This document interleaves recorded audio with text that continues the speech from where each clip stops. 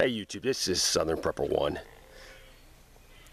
I want to talk about bird flu. No, I don't have bird flu. I have pollen allergies. They're killing me. But I'm alive and well. I'm not going to complain. But I want to talk about bird flu, and it is spreading across the United States. Idaho is the latest state that has confirmed it, and now it's in 27 states. And it's affected 27 million birds. So these birds had to be put down. And that's the only way you could do it. You can't give them medicine. You put them down, destroy them. 1.3% of our chicken population has been put down, and 6% of our turkey population, and this is U.S. domesticated ones. In 2015, we had similar bird flu outbreak. That looks like is going to be not as bad as this one. This one is going to be worse, it looks like. November 1st, the USDA said a dozen eggs were about $1. Right now in April, it is up to $2.95. So that's a huge increase. And if you look back at only 1.3% of the chickens have been affected, and you got a tripling of the price. I hope it doesn't get bad. I hope they get it under control.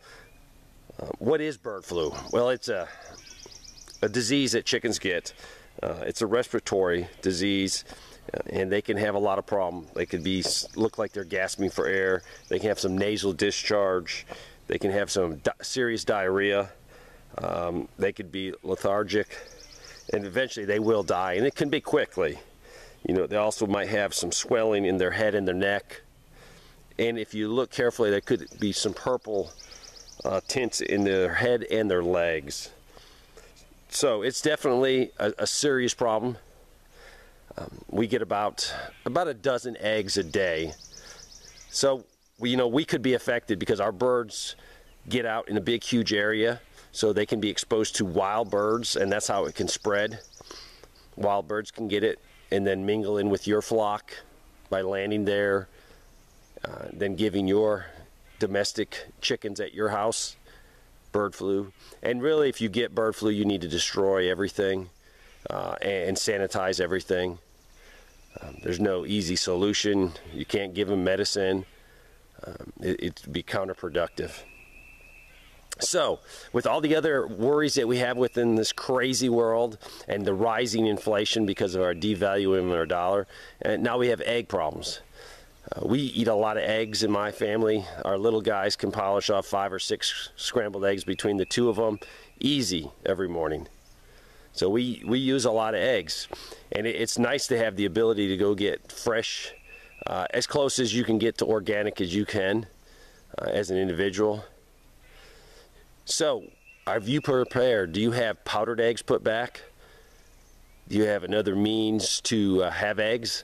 Now, they'll still be available, but we're looking at cost. You know, if the bird flu outbreak is a lot worse than in 2015, you could see eggs up to $4 and $5 a dozen. I can totally see that as more flocks get put down. I have seen a huge demand locally for people wanting chicks, and there's not as many chicks out there. And that could be because more people are preparing for hard times, or is it the places that raise the small chicks just don't have them, or are they saving them for the big guys that have to replace their flocks? I don't know, but all I know is bird flu is out there.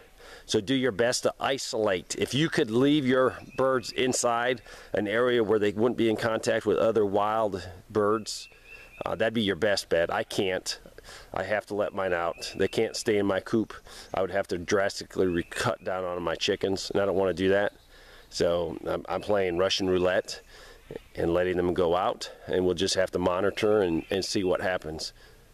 So, prepare. Have you put some eggs back in a freeze-dried way or in another way, or are you just counting on having fresh eggs from the store? Whatever you're doing, just keep prepping, keep preparing.